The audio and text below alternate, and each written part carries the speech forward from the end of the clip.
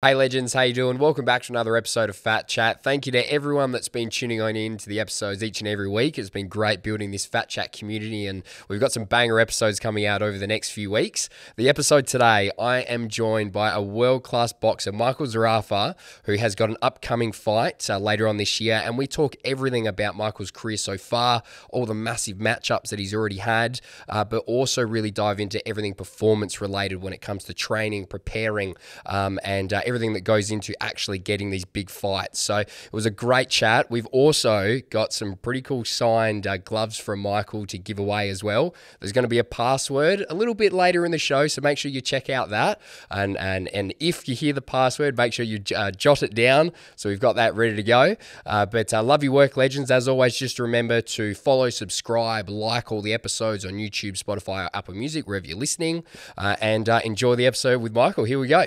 All right, welcome back to Fat Chat. I'm super excited. I'm joined by the middleweight #1 ranked boxer. He's had 32 wins. How many knockouts? 21. 21 knockouts. He's an absolute bloody champion. He's had some massive matchups against Anthony Mundine, Jeff Horn, who else? I fought Cal Brooks, Peter Quillen. The list goes on. The list goes on, and we're going to get into all the list of all these fantastic fights in his career so far. Please welcome Michael Zerafa. Thank you. Oh, mate, super excited to have you come on likewise. down. It was so good. We connected on Insta and said, yeah, come on down. It was just perfect that the timing was right. So I'm super excited to get into everything about your career. So a big part of Fat Chat, talking all things performance. So you're obviously a absolute elite athlete in your class of boxing, and I'm so keen to get into everything that you get up to in terms of your daily habits, your training routines, your mentality, everything it actually takes to be an elite boxer. So I guess let's start right back and we'll make our way forward. Let's talk a little bit about you and your early days and how you actually got into boxing. So I was about 7 years old, and I walked into a boxing gym and put my first pair of gloves on and had no idea about the sport. I just remember watching it and thought, this looks pretty easy. Yeah. Two guys in there just punching on. And just going. Yeah, just going. I had a bit of dedication, a bit of discipline, which I knew I had. I walked in the gym and I said, this is it for me. And it was weird. At 7 years old, I said, I'm going to be a world champion. Wow. I want to give it my absolute all and sell out stadiums one day. And yeah, now I'm here, 23, 24 years later. Amazing. And where did you actually grow up? I was just a local boy in Craigieburn. Yep. Yeah, not northern suburbs. And again, just walked in the gym and said, this is where I need to be, a boxing gym. Absolutely. And was any of your other family members into boxing? Was your dad, your brother, sisters, siblings? Yeah, no, none of my family. My family always did martial arts, like the karate and all that kind of stuff, but nothing in terms of, the intensity that I'm at. But they just did it more for self-discipline and just the love of the craft. But for me, I said I want to win a world title. Yeah. I want to change the game, and put my last name out there. Absolutely. And make it mean something. So who actually took you to the gym first day? How did that literally tell me that story? Yeah. So that's such a significant moment in your life. Footy, as a young kid, under 10s and all that stuff, and obviously I was an overweight kid, and I always used to get bullied and whatnot, and I said, I've got to get rid of these man boobs. I've got to get rid of them. This stomach and man boobs need to go. And I remember, my cousin Chris Tersey, he goes, let's go down to it was a youth centre. It wasn't even a boxing gym. It was just basically where kids went there and, troubled kids and stuff like that, just kind of found a place where to hang out after school or whatever they were doing. And they had like a little boxing where it was like 45 minutes, and you'd go down there, and we didn't even have a ring. It was 4 chairs that, was outlined as between the chairs. Yeah, stay between the chairs as a square. And I used to go down there 2-3 times a week, and I used to just walk to his house, and from there we used to walk together to the youth centre. And then I went home and told my parents that this is what I want to do, and my dad was like, yeah, all right, well, I'll take you to the local boxing club, and then I never looked back. Wow, there you go. And so there was no hesitation from mum and dad to go, get into boxing. There definitely was. My parents to this day, they hate it. My mum reckons I've aged her 20 years.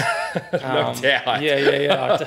I just say she's getting old. She's trying to blame me for her age. But like I said, they hate it. And but now they see the passion and obviously how good I am at the sport and the dedication and everything I've given up to be where I'm at. And absolutely. Watch me on the big screens is obviously hard for them to see me. Obviously get hit and whatnot. But they see the love and the passion I have for the sport, and definitely they support me. Yeah, absolutely. So like that was when you first started. What was then sort of the progression into juniors and then getting to that next level of boxing? Yeah, so there's levels to the sport, obviously, and I had no idea what I was doing. I used to just go in there and just swing like a madman at whoever was in front of me. But then I went into the amateur ranks, and from the amateur ranks, I didn't really like it. I didn't like the whole system of the headgear, the point scoring. I wanted to get in there and just fight. Yep. And my trainer at the time said to me, let's just stop the amateurs. Let's just focus on 2-3 years, because I was underage. You got to be 18, obviously, to fight as a professional. Yep.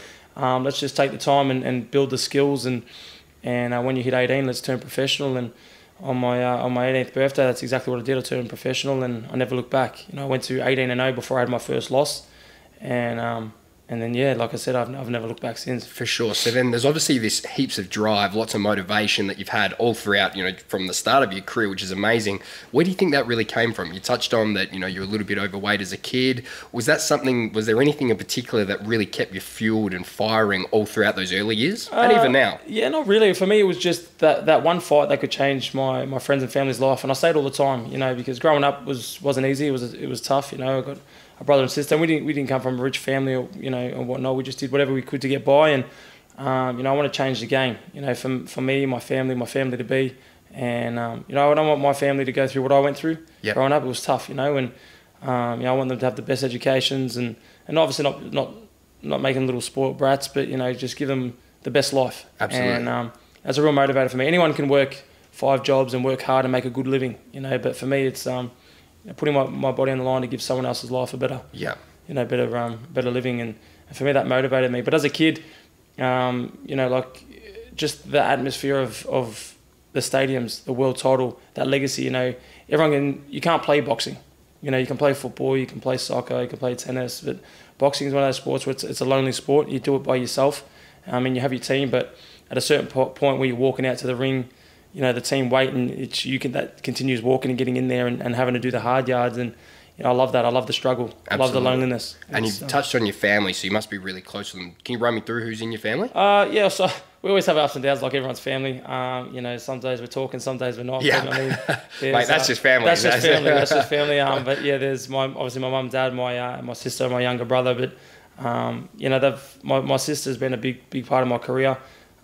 She took me under her wing once. When I was younger, growing up as a teen, and if it wasn't for her, I wouldn't be where I am, because there was a lot of times where I had nobody, and she got me through those next stages. There's a lot of people that were there at the start that aren't there now, Yep. And my sister is one of those guys that has been there since day one. We've had our ups and downs, but if it wasn't for her, I probably wouldn't be where I am now. For sure. And was there any significant coaches for you or mentors, coming up maybe just before you started to go pro that you were working with? I've had a lot of trainers. I started with Sammy Andrula, a little old Italian man, just in the garage. That's where I started. Yep. My journey started in the garage, and the youth centre, the garage, and then I built my way up. But for me, I'm grateful for everyone that was played a role in my life. There's not one that really stands out, but everyone was there for a reason. And if they're still with me now, it's because they're a big important person to me. And if they're not, sadly, it's because whatever happened. But they all played a huge role in my career. So Yep. I'm super grateful for that. So then early on in your professional boxing career, how did that first fight come about, and what sort of stuff did you have to do to get yourself ready in terms of not just physically, we'll go into the training stuff a bit later, but more about how do you even tee that up? How do you even get into the pro leagues? So I had a trainer at the time, and then he just basically rang the promoters and said, I've got this young kid that wants to be a world champion. Yep. And they had obviously the fight promotions happening, and it was at a Team Alice show. I debuted on a Team Alice show in the Sunshine Roller Skating Centre. And yeah, right. I thought I made it, and it was my first fight. There's people around the ring. Yeah. I thought, this is my first fight. I thought I was at the MGM in Vegas. Yeah. I think I made $200. I'm pretty sure I made $200 the first fight, and I thought, I've made it. This is it. I was shouting the boys drinks after the fight, and it only lasted me my pay only lasted probably half an hour.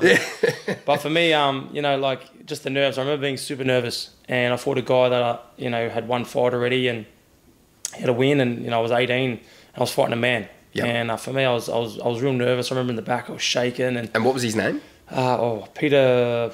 What was his name? Peter Macropodis was his name. Yep. If I can remember, if I pronounce that right, apologies if I don't. But he was one fight in, and I remember walking out, and I didn't even know what was going on. I just got in the ring and thought, my trainer was talking to me in my ear and I wasn't even listening. I had no idea. It was going in one ear out the other and I had no idea what was going on. Well, that was a question I was going to ask later on, was when you're actually in the fight, how much of what everyone's actually saying to you goes in? Is it a lot or not? Well, I had this question the other day on a podcast. Someone asked me the same question. I said, look, to be honest, a lot of fighters are different, but for me, I don't really listen. And my trainer's probably hearing this, going to crack it. But, I mean, it's a lot to take in. You know, I hear what I'm doing wrong. Yep. And it's hard to go out there and do things they want you to do right. Because, you know, sometimes it's easy to say, go out there and hit him with this left hook, hit him with the right hook, or slip this, slip that. But, you know, when you're out there, I just go out there and be me and just do me and try to, you know, break down the fight. But I listen to what I'm doing wrong. Yep. You know, because then I can fix that. But a lot of the stuff, you know, 95% of what's actually said is all in the air because you haven't got a minute. You've got to actually put that into action. Get your breath back, yeah. Get your water, get your drink. If you cut, get that fixed up. Hearing people talk to you, got heads coming in and out of the corners, and there's so much going on, you know. And for me, I just wing it and just take in what I can. For sure. And then what was like your breakout professional fight to really get you to, you know, that next level in professional boxing? For me, I was always a prospect. Everyone was like, you know, this kid's work ethic and, you know, his ability. And how old were you for that first fight? I was 18 for my first pro yep. fight. I mean, I was always a talent even in the amateurs. You know, they said this kid, just because of my dedication, that's why I got my name, the pretty boy. You know, they were like, he's very pretty to watch. Yep. He's very neat. You know, stylistically, he's very good. I thought it was just because you're good looking face. No, I wish. I've been trying to shake it for years, but unfortunately, I just couldn't get rid of it. It was just for my style. And, like I probably around 24, 25, you know, I went over there and fought Cal Brook, in England, in Sheffield, and he was obviously one of the biggest names, if not the biggest name in the sport. You know, former IBF world champion. He's fought multiple world champions, and I was basically picked as a keep busy fight for him. Yep. He needed a keep busy fight, and they said, "Oh, there's Zerafa. He's high in the rankings. It doesn't look like a dangerous fight. Let's get him." You know, in the first round, they thought they could blow me out in the first round, and I ended up taking him 12 rounds. Wow. And I had huge moments. He only beat me by 2 rounds. Yeah. And I nearly stopped him in the 9th, and in the 12th. I had huge moments. We stood there for 36 minutes and just punched on. And that's when the whole world basically took notice of me and was like, this kid, he's going to be something special. Wow, you know, that's 25 awesome. years old, I was a boy in a man's world. Yeah. Now at 31, you know, I feel like it's my time now. Definitely. You know, and then obviously I beat Jeff Horn after he beat Manny Pacquiao, and we had that, you know, that rivalry, you know, back and forth. And then he got me in the rematch, sadly. And then, I kept going. I beat Isaac Hardman. There was a huge talk about that fight because he was, you know, a lot bigger than me. He was undefeated in 15 fights, knocking everyone out. You know, they reckon he was the biggest puncher in Australia. Mm-hmm. And the build-up for that fight was kind of fun. You know, every time we generally didn't like each other, just a personality clash. Every time we're at a media, you know. Is there that many of them that you're like, oh yeah, I actually quite like you if you're fighting them? It can't be. You can't even have that like. There's a lot of like, you know, it's put on. Like me and Jeff Horn, as much as it was real then and there was no hate or animosity between us. You know, he's a gentleman. Mm-hmm. But you know, this one particular fighter, Isaac Hardman, his personality is very out there. He's very loud, and you know, he was FaceTiming me, and every press conference we had. We were FaceTiming. I'd be at the gym and he'd FaceTime. I'm going to punch your head in. And I said, mate, the worst thing you did was sign that contract. I'll see you April 20. And but every press conference, like, you know, he'd attack me, I'd attack him. I launched a glass at him. He'd try to punch on me at a restaurant, and then come fight time, this huge hype, and you know, I thought it was going to be a war, 12 rounds for a IBF world title eliminator. And then I ended up knocking him out in the second round. Unreal. So it was good. And then I just kept building. And now obviously I'm the villain in the sport, me and Tim Zhu. And why has that built that way, do you reckon? We've turned a lot of heads. I'm number one. He thinks he's number one. I think I'm number one. You know, we're both ranked number one in our divisions. And you know, there's only one way to settle that. You know, if you think you're the best, I think I'm the best. There's only one way, and that's the fight. And it's the new Anthony Mundine, Danny Green. Yeah. It's if not bigger already.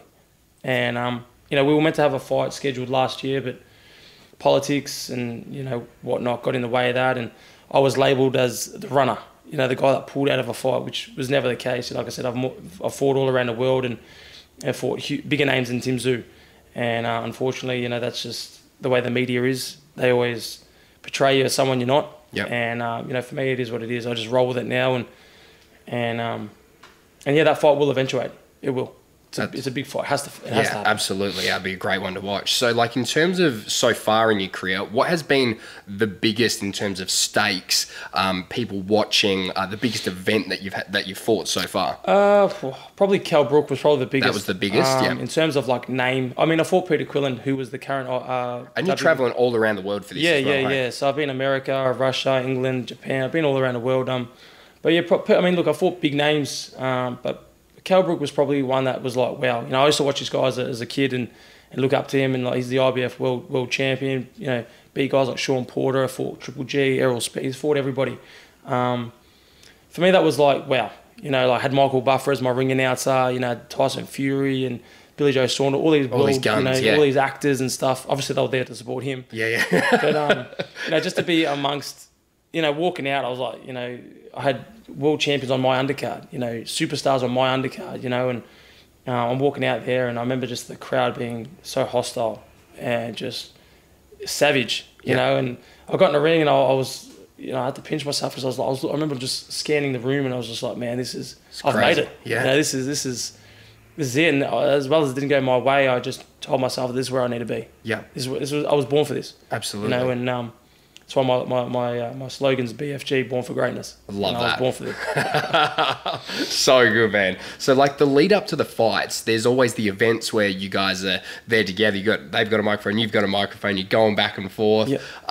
What's the sort of, do you have any is there prep that goes into that sort of stuff? Or is it more just, that's just you on the day, getting the emotion out, getting the feeling out, getting the hype out? How does that kind of come about? Yeah. Well, a lot of Australia, and this is why I think I'm labelled the villain. A lot of fighters, they try to be Conor McGregor, and they try to be, your Muhammad Ali's or Floyd Mayweather's. I think the thing that I've heard from lots of athletes, if you're there to talk trash, you either got to be really, really good at it, or you just got to stick to the basics. Well, there's a big difference if you get stuck in between. Correct. And I think that's why, I'm always Fox Sports and stuff like that. They always give me that little bit of a platform to, speak my mind, because I just be me. Yes. And it comes pretty easy, like these guys that are in press conferences, they try to be like American and they're Aussies, and I'm just like, it looks too staged. Too put on, You just got to be whatever your style and comfortable with being. Yeah. And I've got this bad habit. I mean, it's a good trait, but I mean, I've got this bad habit of just dropping one-liners. Yep. And I don't even know where I come up with them. I'll watch back on the TV or Fox Sports or the interviews or whatever it is, and I'll scratch my head and I'm like, where do people where do you even come up with this stuff? I'm like, I've got no idea. But it works.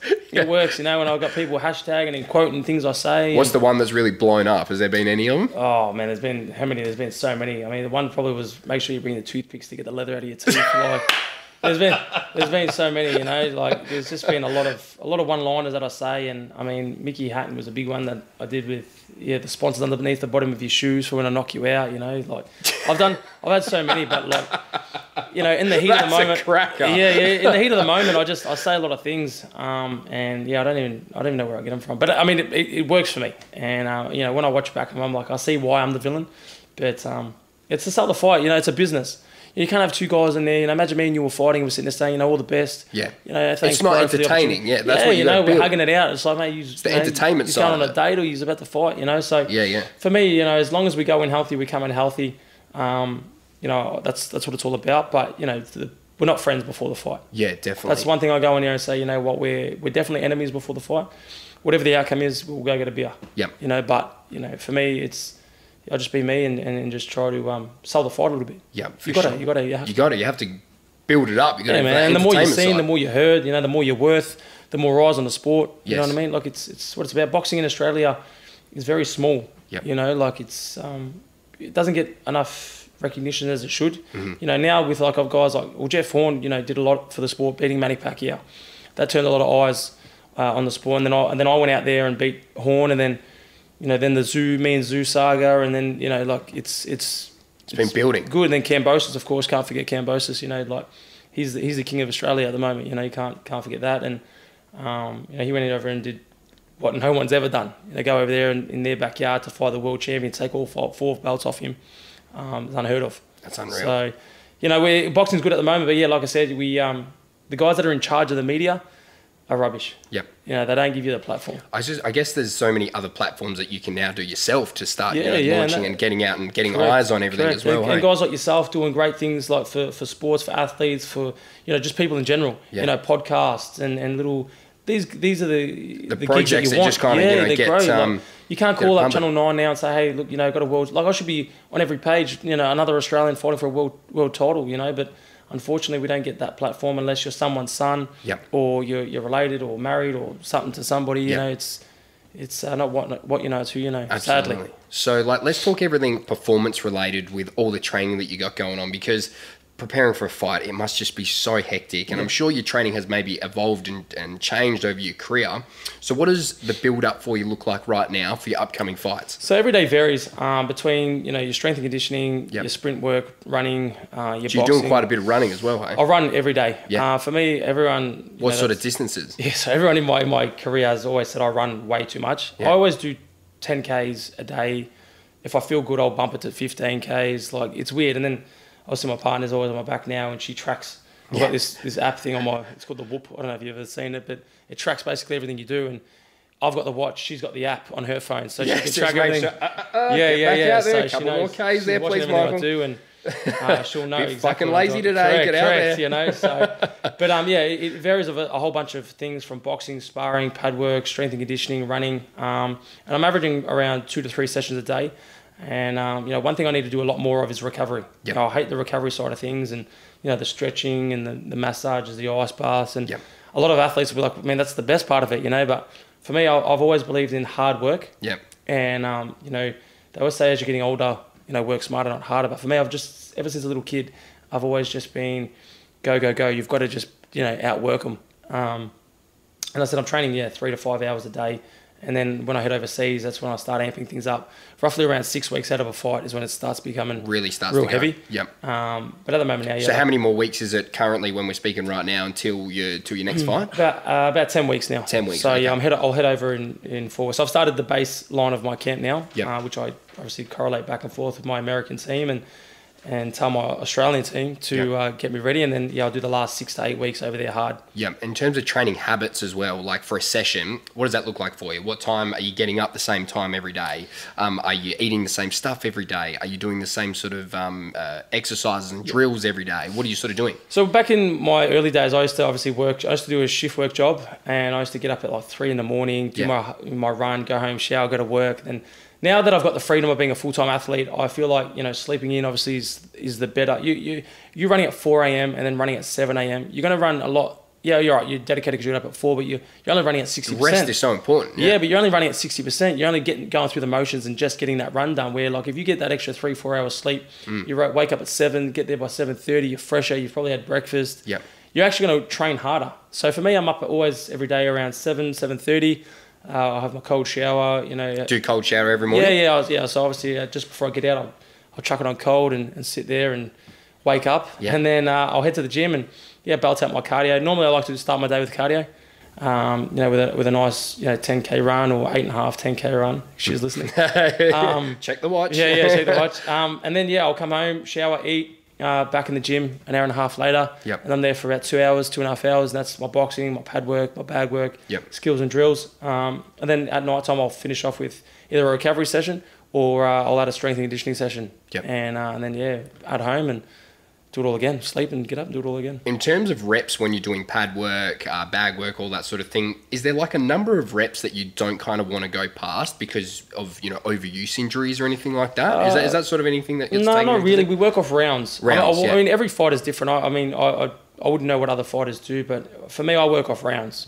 So if we're fighting a 12-rounder, we'll do minimum 12, 15 rounds just on, the pads or the bags or whatever we're doing, just so we should try to imitate the fight in terms of like cardio wise. So if I'm doing a 12 rounder, I might spar 8 rounds, jump on a bag, do 4 rounds, and then maybe back in the ring and finish off with some pad work, floor to ceiling, speed ball, ab work, and that might be my boxing session. And then later that day I'll run, or if I haven't run prior to that, I'll do my strength work or vice versa, So we try to imitate the fight. All I do is just rock up, really. And you just go, hammer me with whatever. I just rock up. And that's why people say, how do you get through those days when you can't be bothered? And I said, just rock up. I said, I wake up every day and I literally say to myself, like, I can't be effed, man. I'm cooked. You know, I say it pretty much every morning. But whilst I'm doing that, I'm getting ready, packing my bag, driving to the gym, you know. And once you're there, you're amongst the boys and your team, or, you know, you're having a laugh, and you're just going through the motions, you're skipping, you're warming up. And then, you just get the job done. Yeah. And then in terms of diet as well, what do you follow that? Is there anything specific, or just because you've got such a high training load right now, you're just kind of shoveling stuff in? I'm shocking when it comes to diet. You know, I'm human. I love my junk food too much. Yeah. But for me, But you're burning it so much with the amount of sessions and reps and everything that you're correct. Well, I've got this thing where, like, I overtrain. I know that for a fact, but I balance it out with, I rather train a little bit more but enjoy life. Yeah. You know, a lot of fighters, you know, train a lot less, but they're dieting a lot harder. Yeah. And I feel like if you're training as hard as I am and you're dieting as well as you're supposed to, you're not really living. It's boring. You're mentally going to burn out. So for me, you know, I put in all the work. I put in my 5 hours a day, and then I'll jump on the scales. I say, oh yeah, I fight at 72.8 kilos as a middleweight. Now I'm always 75, 76. I'm always ready. Yeah. You know, and if I can see that my scales are 75, I'll have a bit of I'll have some chocolate. Yeah. I might, you know, hey, what do you feel like? We'll get a Macca's. Let's get a Macca's. You know, because I can.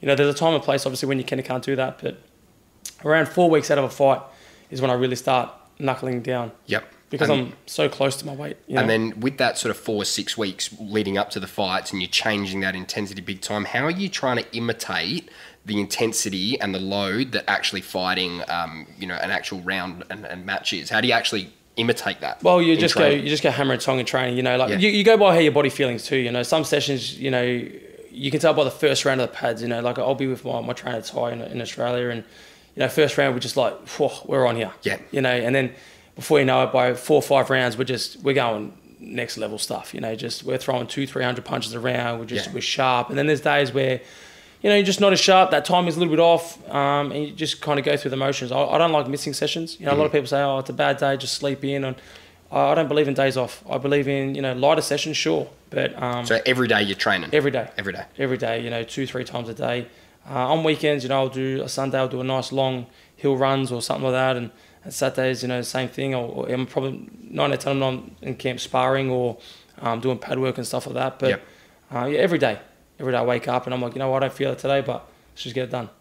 And then the recovery side of things, I know you said, you know, you're like, it's not your favourite part of it. What's that sort of routine looking like for you? Well, I pretty much started today, you know, after 31 years. I've got the world first. It's crazy.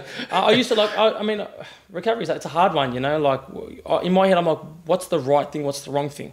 You know, like today I had an I think that the answer to that, there is no right way or wrong way. It's more just what actually makes you feel rest and recover. 100%, you know, but for me, like today I did an ice bath. I had strength and conditioning, and then, you know, they got ice and the hot and cold tanks upstairs, and I absolutely hate them, but I'm learning to love them. But yeah, I go for massage. I got a chiropractor on the team as well, and you know, the ice baths, and I just don't do it enough. You know, like I just feel like I'm all right. Like my body feels good. Like see now, like I feel good.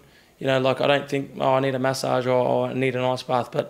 And now I'm starting to make it, you know, I've literally forced myself to train out of this facility because they've got the ice tanks there. Yep. So that as soon as I finish, I'm just straight in the tanks. There, so then it gets done, you know. And that's like a change of like a habit and routine, isn't it? Yeah, just do something you hate, you know, just do it like you love it. That's how I've learned to live my life, really. There's things in life that you hate, but you just got to learn to do them as if you love them. Absolutely. You know, and recovery is one of them. And the other super important part, probably even more so than just the physical training, is the mentality behind you approaching a fight, approaching your training, your routine, your habits. Tell us about that. What's the driving motivator for you?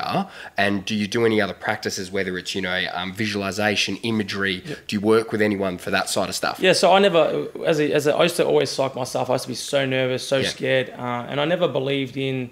I used to like literally take the piss out of someone saying, "I'll go see a sports psych." I'm like, how can I sit there? Yeah, like how can I sit there and this guy, like, you know, whatever. And then I got to about 26 years old, and Bill Patterson, who I work with now, absolute guru at what he does. And to this day, I don't know how he does it. It's strange, but I've learnt now to walk out into a stadium in front of 20,000 people and not hear one voice. Yeah, it's so weird how to just be present. And I've learnt now how to, you know, even when I'm in the shower, I practice that, you know, like feeling the water actually hit your body and visualizing and feeling what that feels like. And one of the training methods he did for me once was, you know, when you're in a plaza, like in a food court or something like that, and you just hear people talking.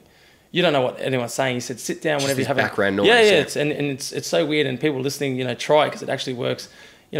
Sitting down and you're having lunch or whatever, but try to, not the person next to you, but try to make out a conversation.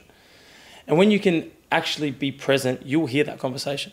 It's so weird. And, that's the practice I do to myself every day, even like feeling the steering wheel.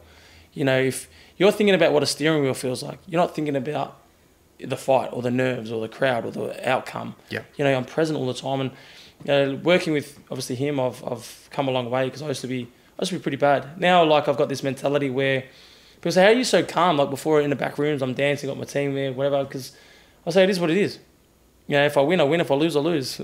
You can't change that. It's in God's hands now. Like for me, I'm going to go out there and give it my absolute all. I've trained. I'm going to go out there and be Michael Zerafa. If Michael Zerafa loses the fight, it wasn't meant to be. Yeah. And, as soon as I do that, I just take all this pressure off myself. Yeah. Because nerves and fear, I said this the other day on my podcast, it's self-made. It doesn't actually exist.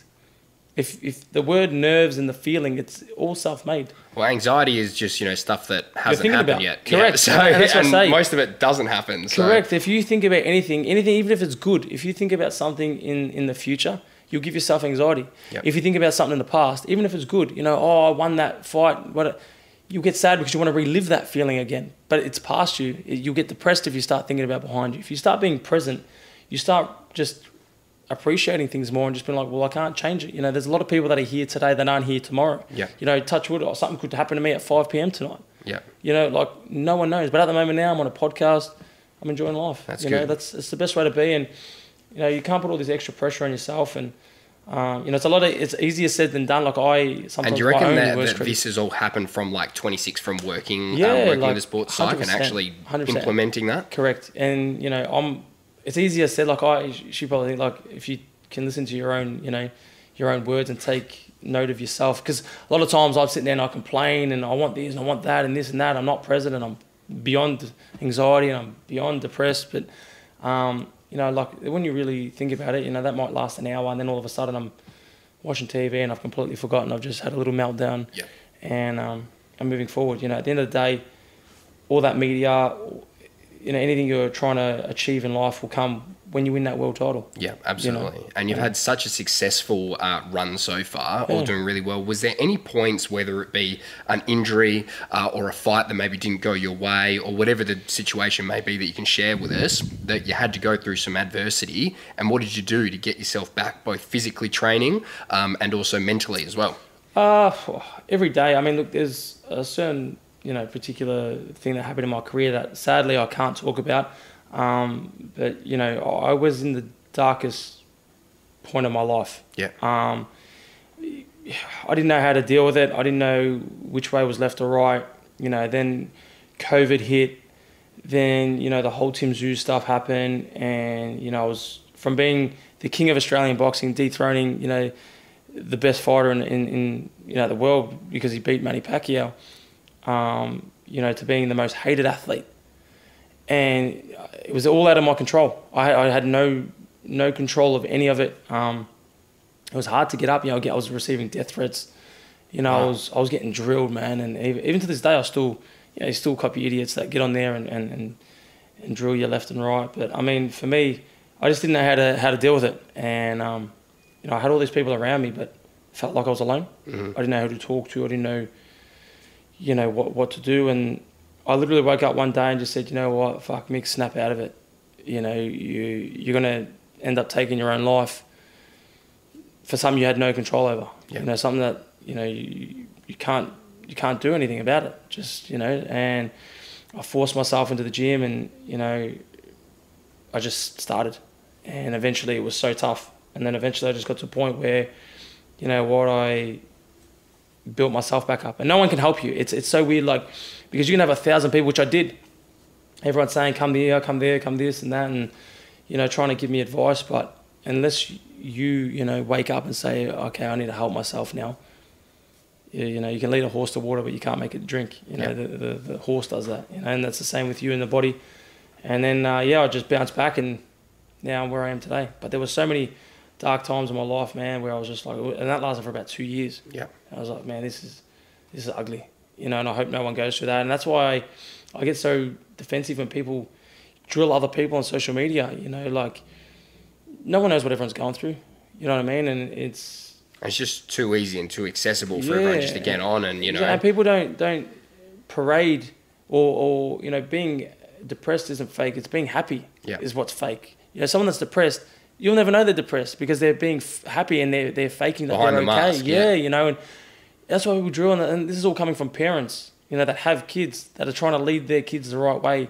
And then they're on there saying, I hope you get killed and this and that. And for what? Because a fight didn't take place. Something that I had no control over. Exactly. Yeah. You know what I mean? Like it was politics, it was, you know, the pandemic, it was a whole bunch of things, you know, and it's a cruel world. Like we should be picking each other up, you know, like helping each other, not, you know, turning on each other. Yeah, man, like so bad. We've passed that day and age, you know, with the racism and this and that. But sadly, it's just the world that we live in, and I'm only one person. You know, if I could change the world, I would. You know, if I had multi-million dollars, you know, I'd be giving it to those in need, you know, because I don't need that. You know what I mean? My family don't need that. But, you know, people around the world do. Hey, legends, quick little break in the podcast here just to say thank you to everyone that's been following along the Fat Chat journey so far. It's been great doing the episodes, and we want to continue to build the podcast, and we can do that with a little bit of a help and a little bit of a favor from everybody out there listening. If you wouldn't mind following, subscribing, or liking, or just telling your mates and sharing around the episodes that you've been enjoying, it goes a long way to getting more guests on the pod, continue to grow it and build it, and I've been loving doing it. So I would love your help. I know you're a little favor, so if you can ask that favor, whatever you want at some point. And the other little thing in the episode today is we've got a couple of signed gloves from Michael to give away, which is bloody awesome. The signature on it, top notch. I want to keep them for myself. They look that good. And for an entry and more details of how to win it, you're going to need the passcode, and the passcode is CHAMP. So remember CHAMP, all right? Check out the social clips and also the post for more details on how to enter. But remember the password CHAMP. Love your work. Back to the episode. All right, so let's talk about like who's in your team. So who travels around with you for your fights, for your training, your preparation, your trainers, your coaches? Tell me about your team. So recently, I just probably about six to 8 months ago, I signed with, you know, one of the biggest names in the sport, Elvis Grant, who's, you know, the Grant boxing glove is, you know, been in the sport for 40 odd years, and guys, the best of the world, Mayweather, you know, everyone, Mike, the best fighters in the world have all worn Grant gloves. And you know, I got in contact with him, or we got in contact with each other, and he signed me as a manager. And you know, I got a 9-time Hall of Famer in Jimmy Montoya, who's going to be my head trainer in America, and I'll head over there to train with them. But in Australia, I'm down with Team Alice, with Ty and Nige, just keeping fit, putting me through the paces. You know, we correlate back and forth with the team overseas to see what they want me to do. Yep. Because you're like contracted over there, right? Correct. Yeah. So as much as I live in Australia, I'm technically an American. Yep. But yeah, like I said, it's got 2 teams, one in Australia, one in America, and one keeps me fit and strong, and the other one gets me ready for war. Yep. So, yeah, I'm looking forward to that. That's go so back great. over there. Yeah. And then who else travels with you? So, well, in America, it'll be only me and my partner. Fantastic. And the family and friends and sponsors. Yep. They come up with me too, but yeah, the main ones are basically just me and her, and we go over there and do all the hard yards over there for awesome. 8 weeks. Just grind it out. Just grind it out. It's different too, because here, like, you know, you finish training, you get a high point, you can go get dinners and this and that, or do podcasts. Yes. But obviously there, it's over there, you're more isolated. Yeah, it's just to and from the gym. Yep. You know, you might go for dinner here and there, but it's just wake up, train, go home, watch TV, go back. It's camp. Yep. You know, it's training camp. There's nothing glorified about it. Yeah, and then leading up to, say, the week of the fight or a couple of weeks out, whatever that might look like, what are the habits that you're doing, and what do you do to like cut weight? Run me through that, because this just blows my mind. But you said before that you keep your weight pretty close. You don't have to do anything drastic. Yeah. Well, I hate the weight cut. Everyone hates the weight cut. Yeah, of course. No one can fucking like that. Yeah. You know, just not eat and just relax and train. But for me, I try to keep myself around 4 or 5 kilos within weight. Yep. And then I do a water load, which I do probably about 3 days of a week, of the week prior, sorry. So like I'll start on the Sunday, Monday, Tuesday, I'll do 6 litres of water. Wow. And then... As in each day? Yeah. So 6 to 8. So I try to basically flood. Within the week, I'll probably drink over 20-something litres of water. Wow. And then I do that for about 4 or 5 days. And then on the Are you last, just blown up? yeah, you feel like absolute crap. I mean, you feel good because you're hydrated. Yeah. But in terms of like, Can you eat because nah, you're so yeah, full? so full. That's the whole purpose of it. Yeah. Because the water, you'll just piss it out. Yeah. And yeah, you basically can't leave the house because you're just going to the toilet every Back and forth, 2 back minutes. and forth. And then yeah, within the last 48 hours, I basically cut out all fluids. Yeah. And don't drink nothing. Nothing literally touches my mouth. Wow. And yeah, I'll lose about 4.5, 5 kilos there. Fuck. And then without, eating as much food as I usually eat, and I try to clean up as much as I can. I'm eating like, salads and high protein foods. Yeah. Yeah, you just fly in the weight. So normally about the week out, I'm about 3.5 kilos overweight. Yeah, yeah. And then do you do saunas and stuff like that, or you're just doing the water loading because you don't have to do it nearly as much? Yeah, well, if the water weight hasn't worked or if it's still holding, because sometimes it can be stubborn. Yeah. Sometimes the body just doesn't flush, or you might have had too much salt the night before, or whatever it may be. Your body just sometimes has that stubborn way of not cutting the weight, and I might sit in the sauna for 20 minutes just to help kickstart everything. Yep. And I do that basically on the day of the weigh-in. But I'm always smack on. Like when it comes to professionalism, when it comes to weigh-ins and fight nights, I do everything. Yep. Yeah, everything perfect. 4 weeks out, I'm basically, straight line. Yeah, nothing. Like now, if I said to other athletes, like anything I do 10 weeks out, like if I do something today, it's not really going to benefit my fight. Like if I have a bowl of salad now, Yep. it's not going to benefit my fight 10 weeks from now. Yep. If I have a chocolate bar, it's not going to impact my fight 10 weeks from now. But you're doing it, within that 4 weeks, you're eating, and I don't drink. I don't have a crazy life. I don't drink. I don't do any of that stuff. I don't party. I'm getting old. Yeah. But, me too, bro. Don't I just don't have that drive anymore to be, by 9:30, I want to be dozing off watching Netflix. You know what I mean? Yep. But yeah, like the water weight, it's never fun. Yeah. And what sort of preparation goes into the actual opponent that you're fighting in terms of watching tape? Is that you that does that, or your coach, or a bit of both, and your trainers? Or? So I've never watched, and every fight is different again. I'm only speaking on behalf of myself, but I never watch my opponents. Yep. I just find that watching your opponent fight somebody else it's a misjudgment. Because that person that they're fighting isn't you. Correct. Yeah. It's just, you might see things that they do, religiously. It's the same kind of thing over and over, but I don't watch it, because if you type in Mike Tyson, you type in any fighter now, you type in Michael Zerafa, you're going to see highlights. Yep. You're going to see when they're looking like a beast. Yep. You're not going to see them, unless you type when in. they're getting sloppy get or knocked tired. out. Yeah, correct. So for me, I just trust in my team. I just rock up to the gym and I trust in them and trust in their game plan. And I go in there, and a lot of people say, how do you feel when that first bell rings? And I just say, man, I just wing it. Yeah. How can you prepare for the unknown? It's like getting in the car. When you get in the car, you're not meant to, but people on their phone, you're playing with the radio, you're looking out the window, and same with the ring. When you get in the ring, it's just, I know what I got to do. It's just like driving. Just do you. Yep. And, round by round, that's why it's 12 rounds. Not every fight's won in the first round. Yep. I'm fit and ready for 12. And I just basically try to dissect the fight each round. Yep. And then for your next fight that's coming up, is there anything different that you've worked on preparation-wise? Like, was there any skill things that were a little bit different? Has there been any other stuff that's just been a little bit more unusual for this prep? Not really. I train always the same, yeah. To be honest. Just habit, getting in, just doing the same thing. Yeah, correct. But I think I've added more strength and more recovery. Yep. And the mental side of things, if you're mentally burned out, and I was talking to my manager Elvis yesterday about this, and he's like, man, we need to cut training what you're doing now in Australia in half. Yep. He said, because I need you to come up here fresh, and we're going to be sparring 3 times a week against elite, the best of the best, number 1, 2 in the world, like every second day. He says, I need you fresh, and if you're mentally burned out,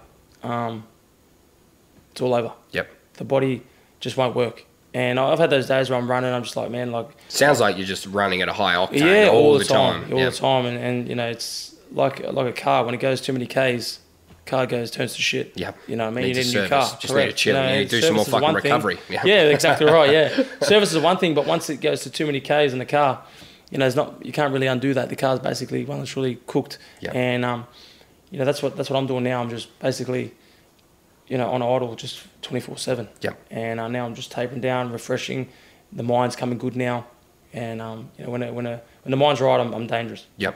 you know, like very, very dangerous. Absolutely. And now looking back with all the amazing things that you've done, is there anything at any point that you would have done just a little bit differently, whether that be how you trained, people that you got involved with in terms of, you know, working out with and training styles or anything like that? 100%. If I could, I would look, I mean, I wouldn't change anything to where I am, but I'd definitely change things I did. Yep. And I'd obviously implement, you know, I'd definitely read contracts better. Yes. I would definitely read contracts. Have you had nightmares of that, have you? Oh, yeah. It's one of those touchy subjects. But Yeah. I've had, you know, a lot of, before there's ever a good thing in boxing, there's always 1,000 bad. Yep. Before you get one yes, there's always 10,000 no's. Yep. And the sport, you might know this if you watch this, is it's full of sharks. Yep. And, you know, one of the advice I got, I wish I got it earlier, but a good advice I got was keep your circle very small. Yep. And, you know, I wish I knew that, you know, when everything turned to crap. But, yeah, just little things I would change. But in terms of where I'm at and the things I've had to go through, it's made me who I am today. It's made me stronger. Yep. You learn from experience as well. Correct, yeah. And you know, it builds your inside, and I say this all the time, has to be stronger than your outside. Yep. You can look at someone and be like, man, look how strong he is. He's tattooed. He's got this. He's got that. But you could say a word and he crumbles. You know, see, I'm the opposite. You know, I might look like I'm not as dangerous. You know, the pretty boy look or whatever you want to say. But on the inside, I'm 10 times tougher. Yep. You know what I mean? Like, it's going to take a lot of things to get through that. I wouldn't want to fuck with you. Yeah. I'm a very kind person, but you know, I'm very, very one way. Yeah, you know, a lot of people talk to me and say, "Man, you're super intimidating." You know, you're very, very like, wow. Yeah. And I get it all the time, even on podcasts. They always say all the time, like, "Man, like, I'm nervous." I'm like, I don't know. Like, no, that's just you. Yeah, like, just the aura you bring. I'm just like, man, your inside's got to be a lot stronger than your outside. Yeah. You know. It's just how you got to be in life. I love it. So then tell me about the fights that are coming up right now. Who Yeah, you're fighting. Tell me all the hype. What's planned for it all? So I've recently become a mandatory for the WBA, so I'm world number one. Wow. We just got back from Orlando, and they inducted me as the WBA. How does that world feel number being the number one in the world? It's like, I couldn't even comprehend that for anything. It's crazy. It's crazy because the guys on the list I used to idolise and watch, and fans of, you know, and they're behind me calling me out. And I'm like, this is nuts. This is wild, yeah. But it was also inevitable for me. As much as I'm grateful and respectful and, you know, oh my God, you know, like fanboying a little bit, it was always inevitable for me. I always knew it was going to happen. I always said to myself at 7 years old, I was going to be a world champion. But, yeah, it's a little bit like, this is cool, but, you know, I've got a job to do. I'm not the world champion yet. I've got 2 big fights coming up in New York. Yep. First one taking place in August. Yep. What date is that in August? So the dates will be confirmed. Yep. But the contracts are signed, so guaranteed be Good in to go. August. And yeah, I'll fight the winner out of Danny Garcia and Erislandy Lara, Wow. who arguably beat Canelo Alvarez and 2 of the biggest names in the Huge. sport. Yeah, they're massive. And again, to be having my name, you know, thrown out like, you know, the winner fights Michael Zerafa is like, What the fuck? this is nuts. Yeah, it's like, fuck, this is crazy. But again, it was inevitable for me, and you know, it's going to be a hard fight because they're 2 completely different fighters. One's a left-hander, one's a right-hander. Yep. So I've got to basically train completely different for either one of them. Yep. But I'm ready for them both. You know, I fell short. I've fallen short twice. How long will you know, like, beforehand who you're fighting? I have 120 days. Yep. So after August, whatever date it is, I have 120 days. Yep. And that's contracted now, and they can't run now. They have to fight me. They have to fight me. They're locked in. I'm here. 100%, you know, and I'm not going anywhere. And, you know, the fight should have taken place earlier because I am the mandatory. But, again, contracts and whatnot, they had something, you know. And I'm not someone that's... Because I know how hard the sport is. And that's what I mean. We should be helping everyone. And you know, I would have been that home wrecker. You know, they had... Before I became mandatory... So when you become mandatory, basically, they have to fight you. Mm-hmm. That you can't... You know, when you're the world champion, you can pick and choose a little bit. But when you have a mandatory, they have to fight you. And prior to me becoming a mandatory, Danny Garcia and Lara had already verbally agreed, and the PBC, the contracts were already signed. And Yep. then I came in and kind of disrupted everything. Now you've got a mandatory, so you have to fight Zerafa, and they're like, oh mate, you know. So they basically contacted me and just said, look, you know, with all due respect, we know you're the world number one and you are the mandatory, but can you basically give us the green light? And my manager said, mate, I work for you. We can basically crash the party and say, no, let's go now. I said, but you're going to piss everybody off. Yep. He said, we don't want to do that. He Yep. said, let's play nice. Let's play, yeah, boys, go fight. I'll basically get a media campaign. And they basically, on the August fight, they now promote me as now the mandatory, the winner out of... So I'll fight on their undercard as the semi-main event or wherever they put me on the card. And I fight the winner. And Yep. they basically promote me as now you fight Michael Zerafa. He's in the crowd, or he fought earlier on the night. Yep.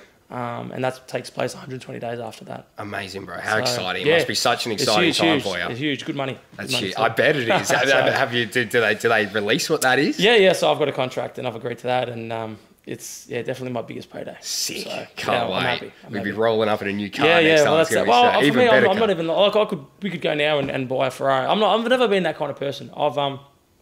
The money's good, the boxing's good, but it's good just to get that recognition for, all that hard work and getting that shot finally. Yeah. For me, like I said, I've never been motivated by money. If I did, I told you my first fight was $200. Exactly right. I would have retired. But for me, it was just that world title. Sitting, I always replay it in the back of my head. She hears me 1,000 times. Every day, at least once or twice a day, I'll literally visualize and manifest and verbally have Michael Buffer read out the scorecard and, say, and the new, and it's weird. Like, everyone laughs because... No, but that's all part of that sports psyche. And getting your anxiety. I'll be in the shower and I'll say, judge one scores the belt or whatever, and then I'll say, and you winner by unanimous decision. I'll say, and the new, So that's why you said that in the lift coming up. Yeah, and I was like, what the fuck is that? It's going, right. That's why you said it. I do it all the time. I'll hear a song and, I'll G up and the hair's standing up on the back of my neck now, and I can G myself up with just saying a few words. Yeah. With just saying, and the new. Which is a powerful thing to do. That's all I want to hear. Yeah.